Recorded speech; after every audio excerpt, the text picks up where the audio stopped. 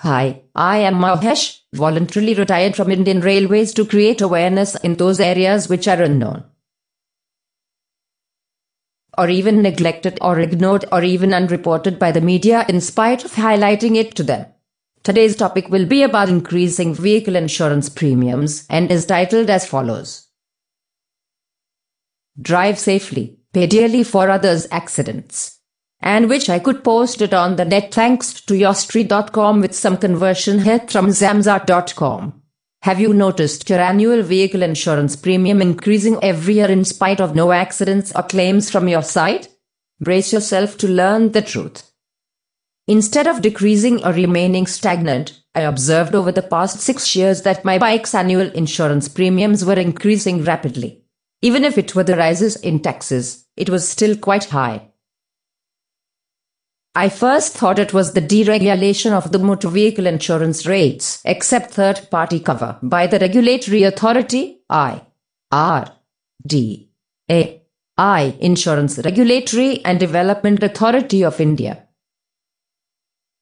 So, cursing the insurance companies for exploiting deregulation, I took some time out to go into the details.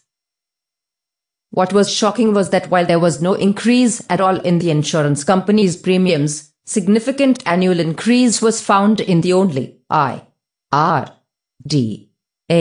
regulated premium third-party cover, as can be seen in the table. You can see that the figures are excluding tax and are in Indian rupees. It is learned that this annual revision by IRDAI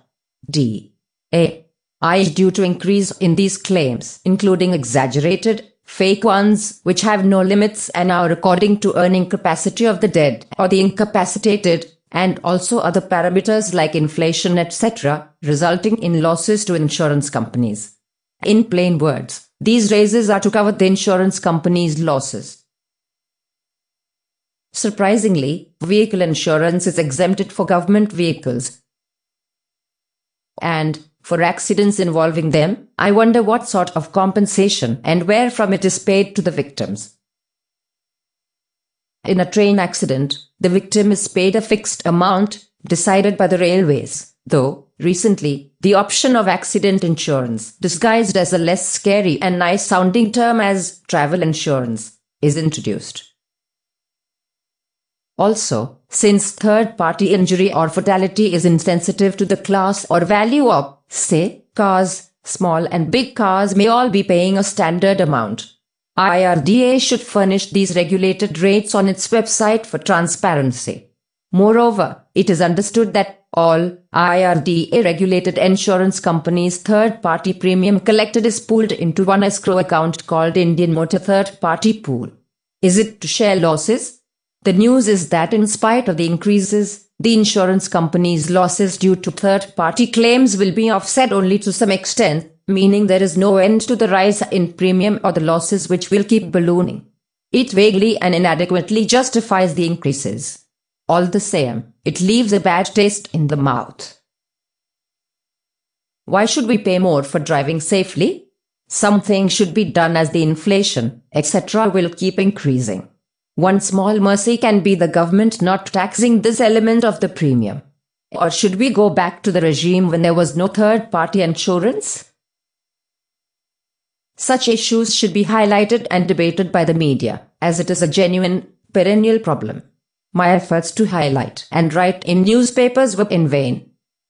It is rumored that IRDAI may again revisit the third-party insurance rules and make insurance companies to pay a fixed amount and the balance amount of a successful high claim to be paid by the insurer. This is also not acceptable. Why should we insurers be beaten up for everything? Hey, TV channels, debate this and not just about silly, stupid, speculative things which are unnecessarily hyped. Do you have the guts to highlight and discuss such genuine issues which are affecting many, silently and unjustifiably? You have. Show it.